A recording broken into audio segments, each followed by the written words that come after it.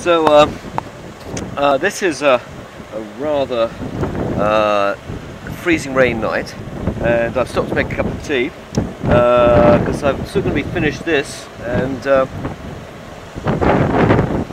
always nice to have a warm drink. Now if you're on the road this kind of weather and it's like freezing rain and the ground is very icy, actually I don't have my ices tonight, which would have been good for my shoes. But in my car, I'm leaving the engine on right now, so you can see this, and I'm not draining batteries, and it's warm in there. I have a sleeping bag, and I have a fleece blanket. I've got hot shot hand warmers, stove of course, water, there's food in there, many flashlights. Always good to have lots and lots of flashlights, and I've got mostly loaded on tonight.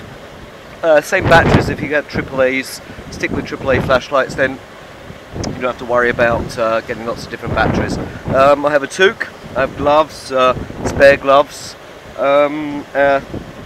fleece lined shirts, long underwear, I have long underwear there, fleece pants, lined pants, and always good to stop and make something here. I've just got the windscreen, see how well it works, and having a lid on top of the cup means it keeps the heat in as well, so it might work better.